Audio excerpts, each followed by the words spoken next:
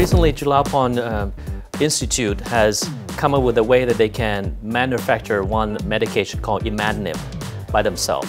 It's a medicine. It is a medicine. It's a pill that you take orally. Okay. So this medicine is not the new medicine. It's been around for a very long time, like 20 years. Oh. But we need to import it in, which means it's super expensive. Okay. And people need to take this for sometime lifelong, sometime like several months. And if you can make it yourself with your own technology, that saves a lot of money. Okay. And then can be a very good leverage if you're gonna negotiate with your neighbor country, like we have this, and it's cheap, and we can mass produce it, maybe you have the negotiation power. It's good for Thai people because now we can make it ourselves, and the standard of the medication IMCRANIB is as good as the world standard. Yeah, okay.